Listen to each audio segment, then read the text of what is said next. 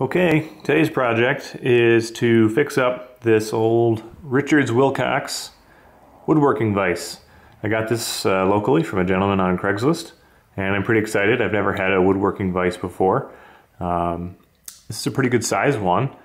It's about 10.5 inches across, if I remember correctly. So it's a good size, and it's deceptively heavy. But then again, most old vices are pretty heavy. All right, so first things first, I'm gonna disassemble this as best I can. And then once I've got it broken down into its components, we'll put it, we'll give it a bath, clean it up, and probably give it a dunk in Evaporust to clean it up. And then from there, we can decide if we're gonna paint it or leave it looking raw. Stick around, should be a fun project. All right, first things first, I've got some rusty fasteners. Here's a couple here. There's actually a pin right here that is, oh sorry, focus, which is that pin right there, and that is what engages these two dogs here, or these two ears on this fancy split nut contraption that is part of the quick release. And so I want to get that out.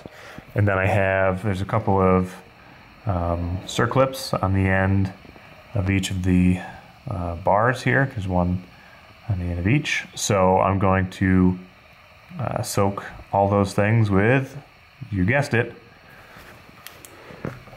WD-40.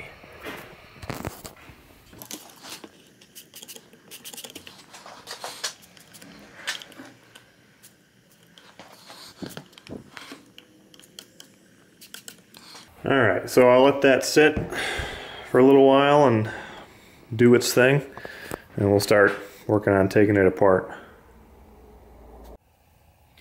Okay, I don't really know how to take one of these apart because I've never done it, but I'm going to start at the front and work my way back. Let's do the easiest thing first. There, I feel better already. I feel like I've already accomplished a lot. You know, like when you're reading a book and the first chapter is really short and you're like, man, this book is gonna fly by. Okay, so I've got these two large hex nuts here, and they're 1 1/16 inch. So I've got that, and then I'm gonna take a rag and put that over the bar, and I'm gonna use a pair of channel locks just to try to get a bit of a grip on that, so I can try to undo this hex nut. And the rag is there just to prevent me from putting any marks on the bar. Yeah, it's probably wishful thinking. All right, I'm gonna try a rubber glove, see if I get better gription with the palm of the rubber glove. No.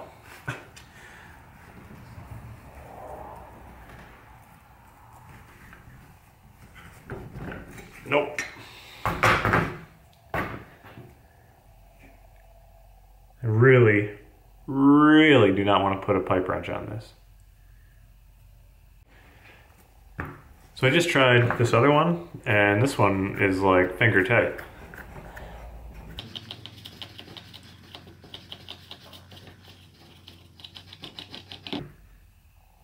All right, one down, one to go.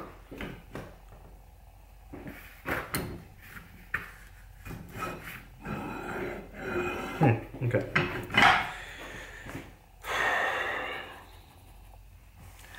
I think what I'm going to do is go get my pipe wrench and then do the glove thing again on there, just because I really don't want to put any marks in these bars, because they have to travel through as this clamps. It needs to be smooth through here or it'll catch on stuff, and I just don't want to put marks in it. All right, so I got my pipe wrench and I very carefully put it on there and was able to get this going, and it didn't leave much marks, so I'm happy with that. It mostly just scratched the rust in the middle here, so I'm okay with that. All right, that's 2 nuts off. So let's see here. Now I'm gonna pull this out.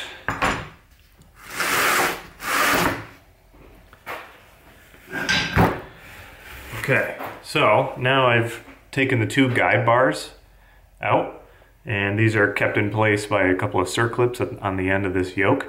So now I'm going to take these out, I think. Yep. Oh, sorry. Slide that down. Oh, there's 1, and there's 2. And here's that cast yoke. I don't know if that's what it's called. That's what I'm going to call it. Looks nice. Rusty, but nice. And then here are the guide bars, and you can kind of see if this would focus. Thank you. There's a little circlip on that end, and then here's the threaded end where that nut goes on the front. That's got some rust on it. They both do. And now that leaves the 2 jaws and the main screw, along with the fancy quick release nut. So my hands are super gross, so let me get cleaned up and I'll bring you in for a closer look. Okay, so I'm going to back the screw out all the way, and that'll separate it from the that'll separate the dynamic jaw and the main screw from the static jaw and the quick release nut.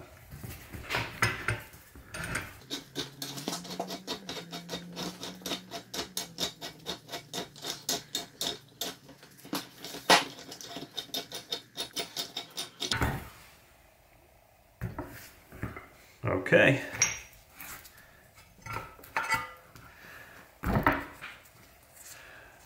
So this is a pretty neat system here. This quick release.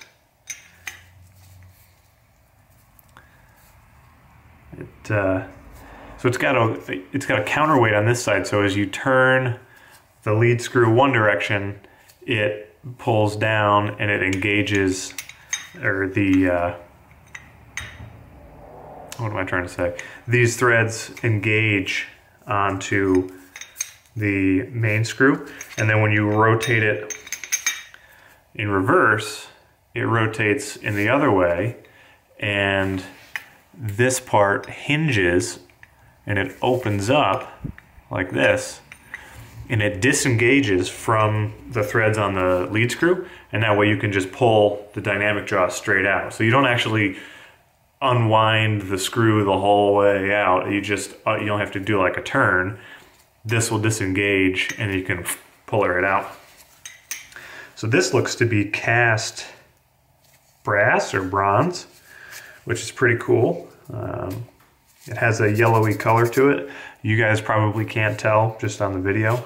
But once I get this cleaned up, it'll look probably quite different. It says 74F. It's cast into the part there. The threads on this look really good. They're not too worn.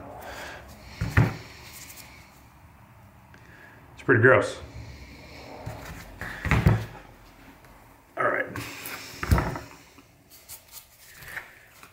Now the rest of this, I think this will fit in my bucket for the Evaporust bath. I'm not sure about this.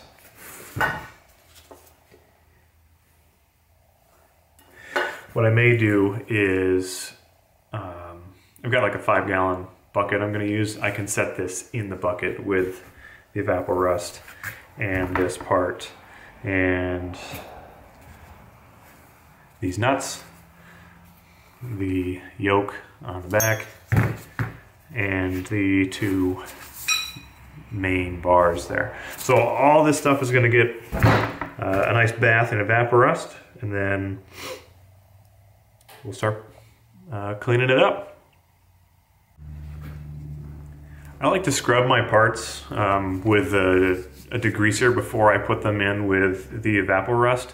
It just keeps grease and grime out of the mix, so I get better life out of the Evaporust.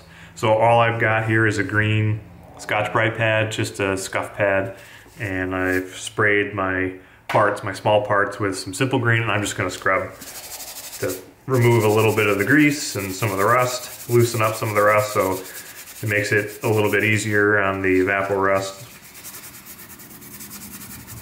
so they don't have to soak quite as long. I won't show you this whole process. This is probably going to be an hour of just scrubbing. So put some tunes on, have myself a good time.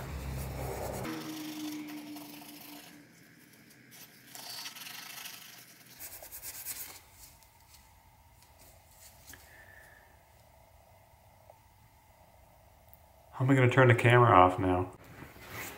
All right, I've had the Vise parts soaking in my bucket of Evaporust for a couple days now, so let's take it out and see how stuff looks.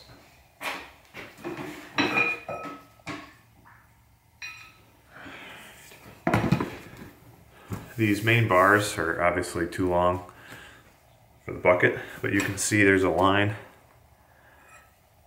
where they were in the Evaporust and where they were not.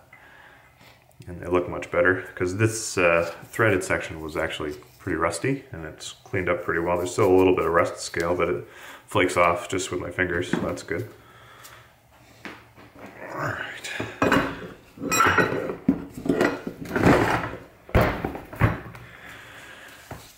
So this was not fully submerged in the Evaporust either, but you can see there's a clear line, maybe you can see here, where this was submerged and up here was not. So what I'd like to do is, so this is the, the dynamic jaw, the front. This was fully submerged, so this is good. The main screw was not, but again, I'm not worried about that. I can get in there with a wire wheel. It's too long. I don't have a container that it would submerge in that would be appropriately sized for it. So I'm not gonna worry about that. This, with the main body, the top half was submerged. The bottom half, or the back half, I should say, sorry, was not. So I'm gonna put this back in for a while to get the other half, the back half, in there. So we'll set that aside for now. And I want to fish out the other small parts.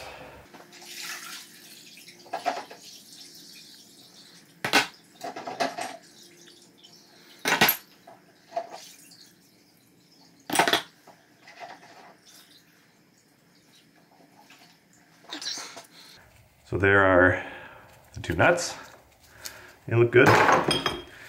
The yoke thing, and then the split nut.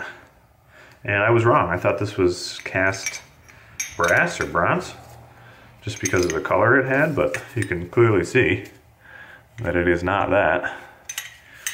So what I'm going to do is put this back in the bucket the other way.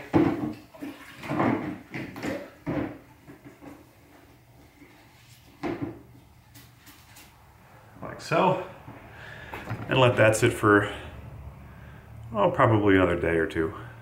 And while that is doing that, I'm going to take these over to my bench grinder with a wire wheel and just polish them up a little bit.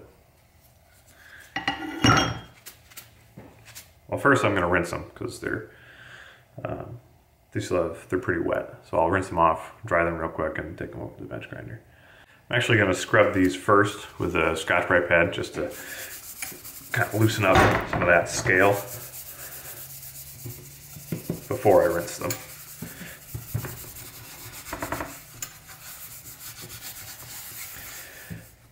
So the Evaporust turns like rust to this like dark gray kind of scale, and you just rub it off with an abrasive pad, like the green side of a sponge or a wire brush if you have one. I have this scratch pad here, so I'm going to use that.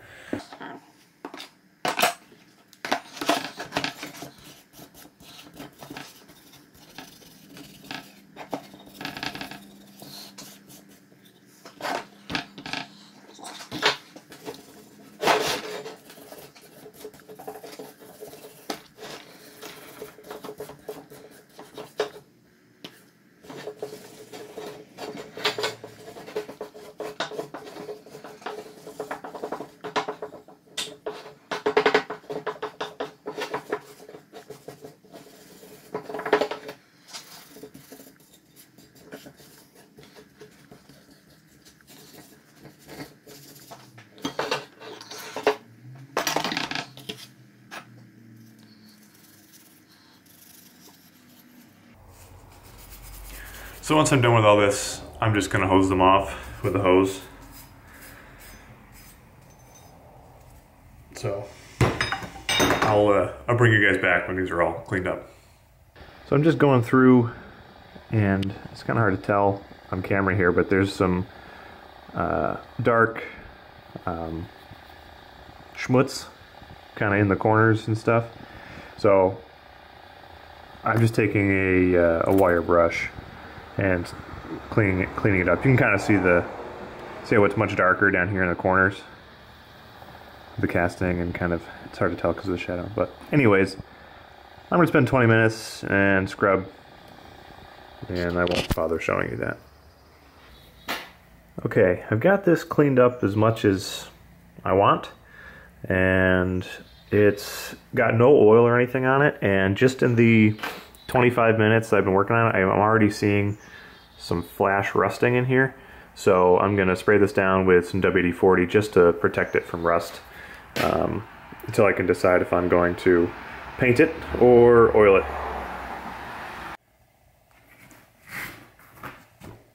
Okay, I fished the main body out of the Evaporust bucket, and I'm just going to scrub it down, and it looks pretty good. So just like all the other parts, I'm going to scrub this just to loosen up any of that kind of dark gray scale that's left behind in place of the rust. And then I'll hose it off with the garden hose, and then I'll oil it or just spray it down with WD-40. So now I'm going to work on cleaning up the main guide bars here.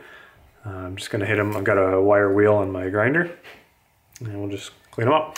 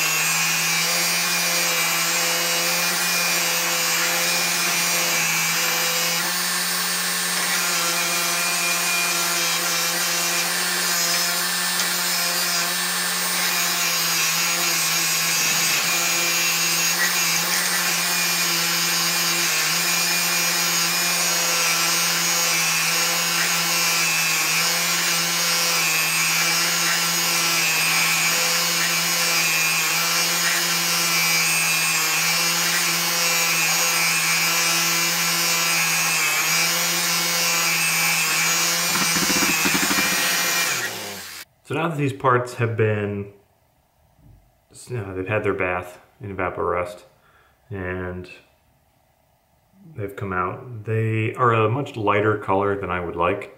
The Evaporust it strips all of the oils out of the metals as well, so it has a much lighter more pewter color than like a nice dark oiled cast iron piece would typically have.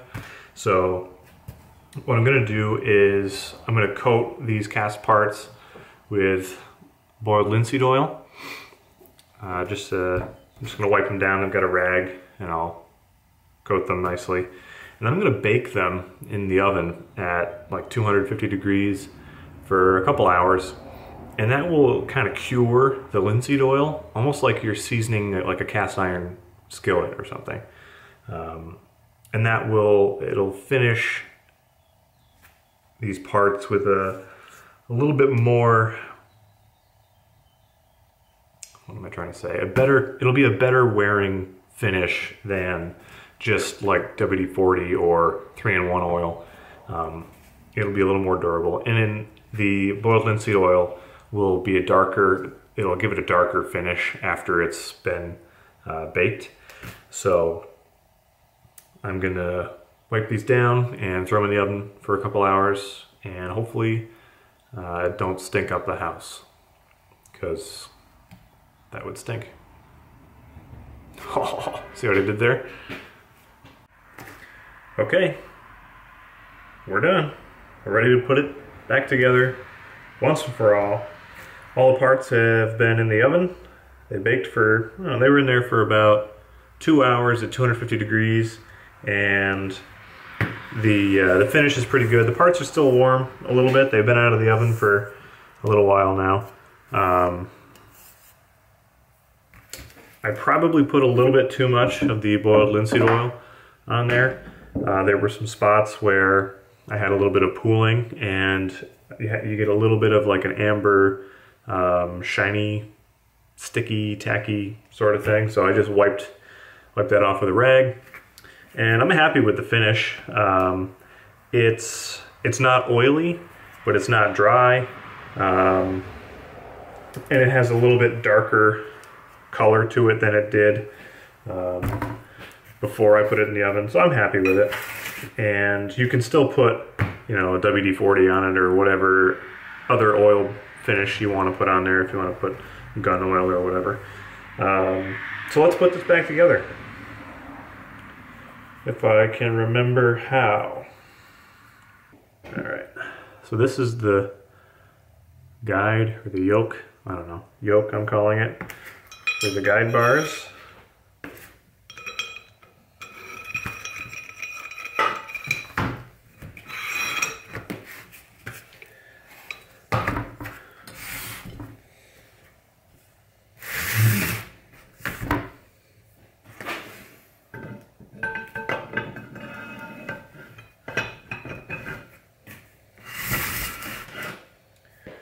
Alright, and then,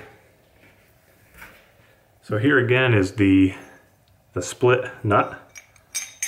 So this goes on, and depending on which way you turn, engages or disengages. Pretty clever. And so that's going to go, let's see, that's going to go right in here. Once it's put back together, I'll show you, I'll give you an overview. It's kind of hard to get the camera angle good. I rotate.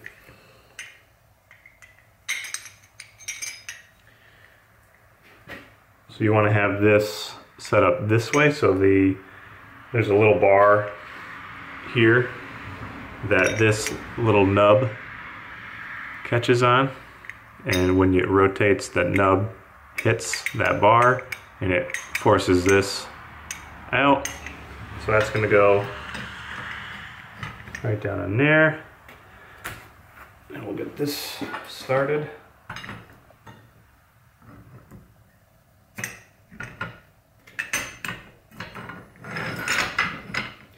So I'm just holding that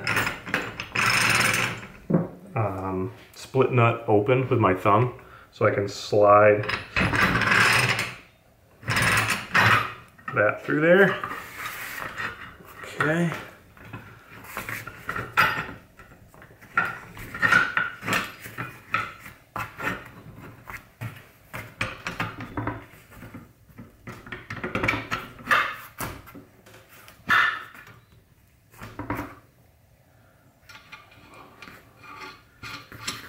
Put our nuts back on.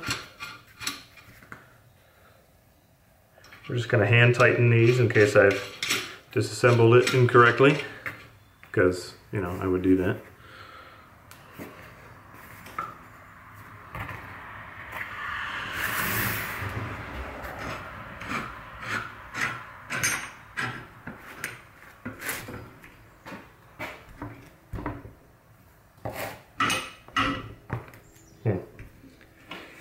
So it's binding a little bit.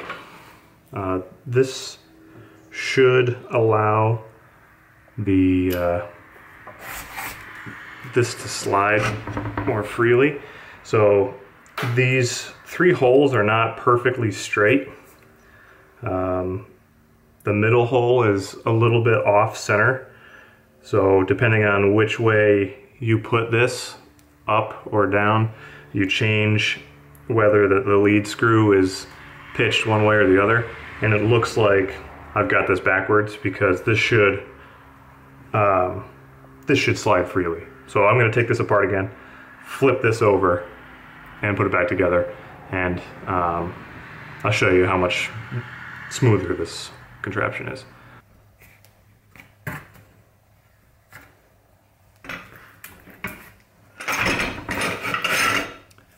See how that slides?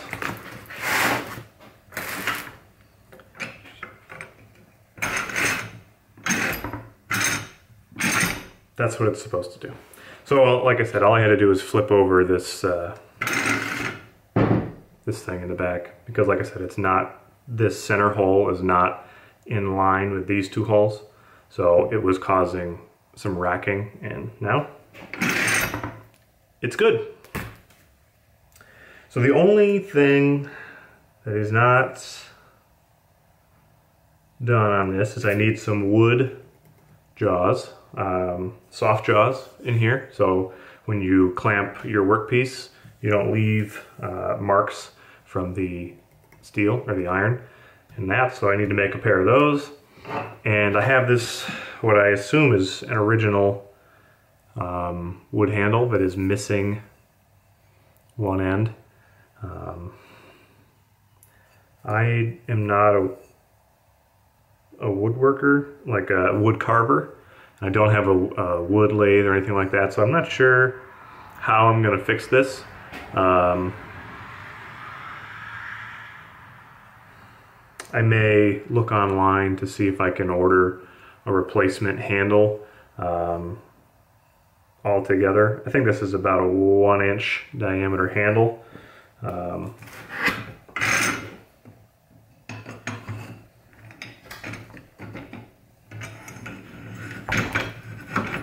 But the original one is good for now, until I can figure out how I'm gonna fix that. But there it is. Richards Wilcox, Aurora, Illinois. In case you're wondering, it's 9 7/8 inches wide, and the pad, or the jaw depth, is 4.5 inches. And let's see how wide it'll open. I don't know that. So imagine 1.5 inches for soft jaws, 1 on each side, so that's 3/4 inches either side. So that's 1.5 inches. So that's 12.25 inches. So you take 1.5 inches, it's 10 3/4 inch jaw capacity, which is pretty nice. And of course it's got the slide up dog here, so you can, if you have another bench dog, you can clamp a piece of wood from the side, and you can plane across the top. So that's pretty cool. It says 0377 right here. Use no oil on screw. And somewhere right over here it says it's stamped 232. So I'll give you guys a pan. I'll pan over with the camera here so you guys can see what I'm talking about.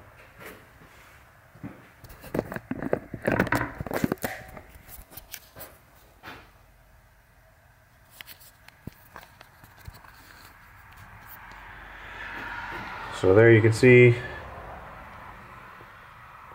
no oil on screw.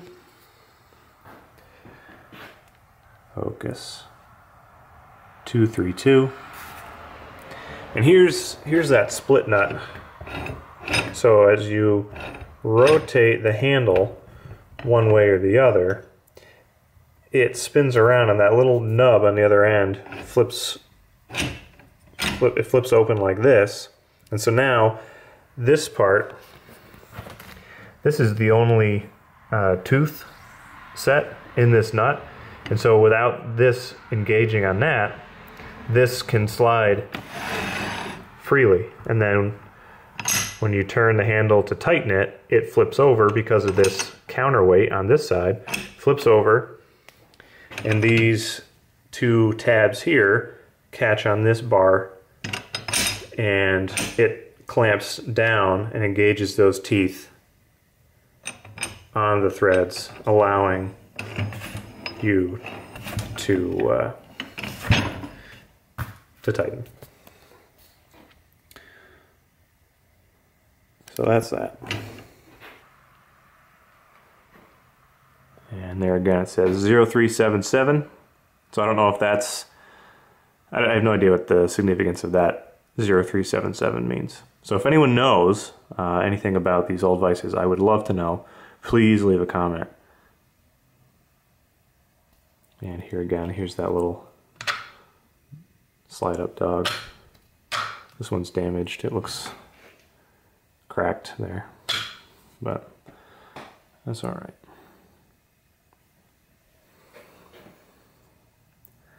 So a pretty good score. I'm pretty happy. I won't tell you what I paid for it because you'll be jealous.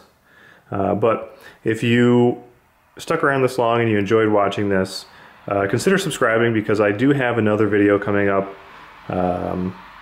eventually where I'll do the same process, maybe a little different.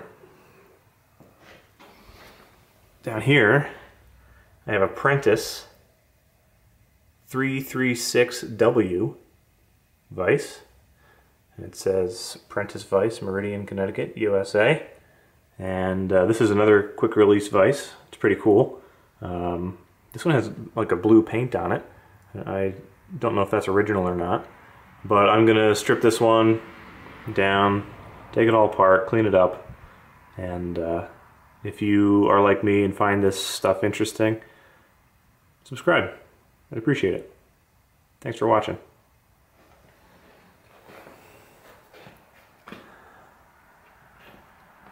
One last parting shot.